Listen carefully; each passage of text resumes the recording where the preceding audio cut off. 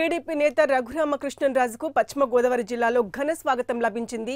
Rajahmundry airport నుంచి సిద్ధాంతం మీదుగా నిర్వహించిన కార్ల ర్యాలీని కాపు కార్పొరేషన్ చైర్మన్ మాజీ మంత్రి కొత్తపల్లి సుబ్బారాయుడు, ఏలూరు ఎంపీ మాగంటి బాబు, జెడ్పీ చైర్మన్ ముళ్లపూడి బాపిరాజు, ఎమ్మెల్యేలు కల్వపూడి శివ, ఆరిమిల్లి రాధాకృష్ణ, బండారు మాధవనాయుడు, ఇతర ప్రజాప్రతినిధులు ఆహ్వానించారు. తొలుత సిద్ధాంతం వద్ద నాగదేవతను దర్శించుకున్న రఘురామ కృష్ణం రాజు నర్సాపురం పార్లమెంటు నియోజకవర్గంలోని అన్ని అసెంబ్లీ నియోజకవర్గాల్లో పర్యటనకు బయలుదేరారు.